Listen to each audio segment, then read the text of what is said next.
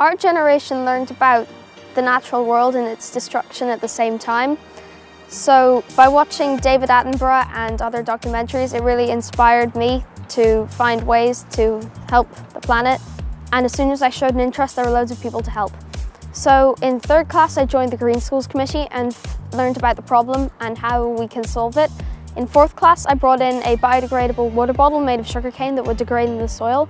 It's now the official school bottle and it's sold in the shop.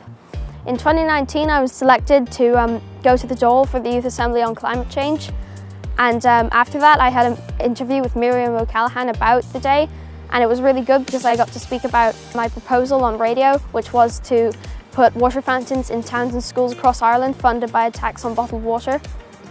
We have a huge climate crisis and we all need to pull together and do it all as one, because the nearest planet's 100 billion miles away and we can't get there. So we don't have much of a choice. I'm so really amazed that I won the SCAI Energy Awards. I would like to use this as living proof that anyone of any age can make a difference, big or small, if they put their mind to it.